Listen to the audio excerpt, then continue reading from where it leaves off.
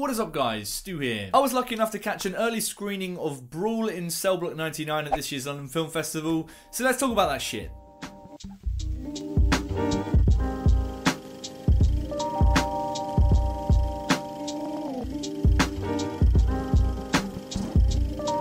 So Brawl in Cell Block 99 is the latest film from Craig Zahler, who brought us more recently a film called Bone Tomahawk, and he's a director who's known for kind of not shying away from sewing some shit in his film. A lot of brutal shit happens in his films. There was that one kind of skinning scene that went kind of viral from Bone Tomahawk, and something tells me there's going to be a few more scenes like this going around the internet from this one. And this one, he's moved away from the Western and into the kind of crime prison thriller film, and he's recruited Vince Vaughn here to tell the story of a guy who is, for whatever reason, thrown into jail, and he has to basically find and kill someone in jail to help some people outside of jail. And usually I simplify down storylines so that I don't spoil too much for you guys, but it really is that simple here. That is basically the entire storyline here, and it's a lot of things, this film, but I liked it. I thought it was really solid. So as I said, Vince Vaughn stars in the film as this kind of skinhead nutjob that's put in jail, and this dude is just a machine. He's an all-out machine here. You don't want to be fucking with Vince Vaughn in this film, which isn't really anything I thought I'd be stood here and saying, which is great. Vince Vaughn's one of those guys that it's easy to forget. He's got acting chops on him. He can do some solid work when he needs to, and it's a shame that for a large portion of his career he sort of got typecast in that kind of buddy comedy film shtick he had going. It was alright in a few points, but it's nice to see him stepping back into some more kind of edgy and serious roles. It was nice to see him pop up in Hacksaw Ridge as the guy that shouts a lot, but here he kind of goes a little bit further in that he's leading the entire film, and he's this very kind of quiet, broody, skinhead guy that you just don't want to be fucking with. But honestly, he smashed it here. I thought he was really great, and he did a surprisingly good job of convincing me that he is this kind of big fuck off huge tank that I don't want to go anywhere near, because that's not what Vince Vaughn has ever been to me. Okay, if you were sat watching the fucking Wedding Crashers when it came out with me, and you turned to me and you were like, hey, you know what would be cool if we took that guy and we put him in a film where he basically just beats the shit out of people, he's a skinhead, he's a nut job, and he's in jail. Oh, that would be cool. I'd be like, you bloody loony. No! But we're here now, it's 2017, that shit is a thing that happened in a film I saw.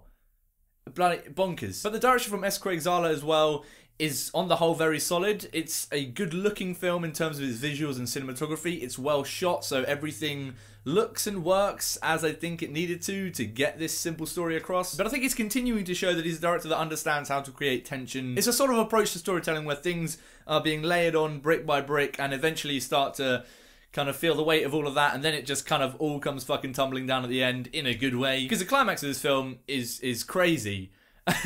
it gets pretty wild, this one. And I think it worked towards that climax quite well. It starts off quite slow, I wasn't entirely sure where it was going, and it lays those essential groundworks to the storyline, and I think it does a good job of taking time to explain certain story elements, but without going too far into that when it starts to divert from that, you feel like it was a wasted opportunity. I almost admire the fact that it took such a simplistic approach to the storytelling of it, that meant that when you get to the final act of this film, it can just sort of go all out, and it does go all out. As soon as old Vincey boy gets into prison, and then you sort of click, okay, that's what this film's going to be about now, it doesn't really let up from there onwards. It's very brutal. Probably the most brutal film I've seen in the cinema for a long time. It's snapping dudes' arms, breaking their legs, scraping their faces off.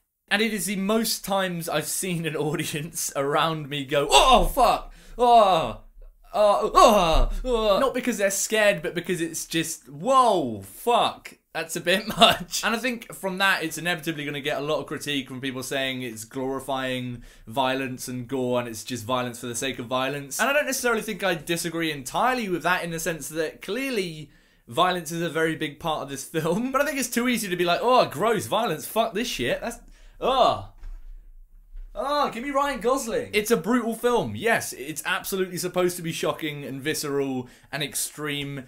If you don't like it, you don't like it. I completely understand why people wouldn't like it, but there's definitely a market for this shit. So if you're someone that enjoys watching films that make you go, oh fuck, that was gross, let's keep watching, then you're going to find enjoyment in this one. Also, when it comes to the violence, I enjoyed watching the practical effects that this film uses. I mean, the actual makeup and effects on some of the kills in this film are really, really quite impressive. At one point, he pulls up a guy's head and he just has no face. I definitely think there's this weird satisfaction out of seeing special effects and makeups done in such an effective way for gruesome stuff. I'm not a serial killer, I promise. But I also thought in terms of directing the action and the violence in this film, it handled that very well. There's one point where he goes into this fight sequence and it sets it up like it's going to become this big kind of one-on-one fight sequence, and I was very worried how it would do that, but I'm very happy it cut to this wide shot and it was just Vince Vaughn and this other dude throwing down for about 30 seconds before it cut. And I actually thought to myself, yes, thank you for showing us that wide shot. That is a shot that this fight sequence needed to get me on board. It's effective in making you feel like Vince Vaughn is actually throwing down on these dudes. But it does make it feel like the sort of film which I enjoy watching, and in the moment I was having a good time.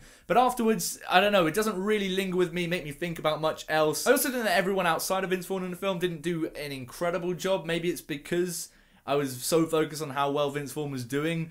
But it just felt like side characters would pop in. They never really convinced me. A lot of the bad guys in the film are just kind of like, oh, I'm the bad guy, here I am, now I'm going to get beaten up. And I think it would have benefited from having much more of a realistic cast of side characters around him. And there's also elements of sound design which bugged me. It's a small gripe, but in the fight sequences, it's very clear that they've dubbed over a lot of the sound effects of Vince Vaughn just laying into people in that kind of big, loud thump way, which does add a lot of weight to the choreography in the film and is effective overall. But there are a few moments where I think it went a little bit too far and I was like, okay, I get it, we're watching this big dude throw down on people, you don't need to go so overboard on the sound effects here. But yeah, overall I think it's a really solid film. I think it's definitely worth checking out. I don't think it's going to be for everyone. I can see a lot of people being like, oh, what the fuck? But I think it's effective in doing what it wanted to do. It is an enjoyable experience in that weird kind of, I don't want to be watching this but I am kind of way. It's definitely not going to be this big amazing film that's going to give you a profound new look on life. But I think it does what it says on the tin, and I enjoyed it. So I'm going to go ahead and give Brawl in Cell Block 99 a very solid little 4 stars. Definitely try and see this one in as packed a theatre as you can, because it's no doubt going to be an enjoyable experience just to watch people's reactions. But what about you guys? Have you seen Brawl in Cell Block 99 yet? I know it's just come out here over in the UK, and it's going on video on demand at the moment this weekend. So if you get a chance to check it out, I'd love to know what you guys thought about it in the comments below. That would be amazing. And as usual, if you like this review and you want to see me talk about more shit, please consider clicking subscribe. It would really help me out, and it would make you a 10 out of 10 human being. So please do that. That would be nice. But until next time, stay beautiful, mother truckers.